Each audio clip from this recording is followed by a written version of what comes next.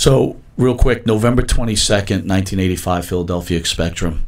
You end up with a match with Ron Shaw. Okay, that's why. Okay, well, I was angry because this goes to the grooming part. Here, I've beaten Ron Shaw on TV, and he's a nice guy, good way. I'm not knocking him, but it's just the way that everything was put together. Here's a guy that I have been beaten on TV, not only in the Independence TV, but also in the WWF. And they put me on a packed house. They put me with him in Philadelphia. Like, who? Well, who? How is David getting better? He's being the same guy that he's been on. And it just showed me right then and there, well, see, they're not doing. This is ridiculous. Even an idiot like me can see that there's nothing going to be done. They're just, there's no grooming. They're just, give him the Duke, and that'll make him happy. It wasn't making, it's just, I was angry. So I thought, okay.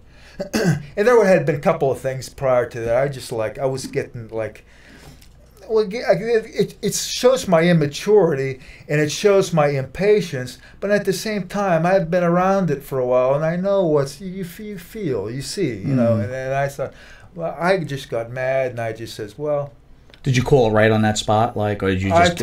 I told Ron Shaw beforehand, this is what we're going to do, and I made him do it. Okay. And I just didn't care at that point. I just said, well, we're gonna show. But you know what? I worked hard doing it. I didn't just I made sense of it. No. I let him hurt my back, yeah, and I yeah. showed him. I made a match of it, and he hurt me, and he was the better guy that night. I just didn't, what do they call flop or just whatever.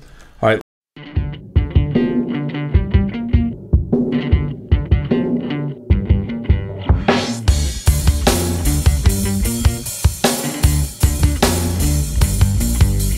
Straight to the top. We're living this life, not just dreaming it, we're doing it for it. Straight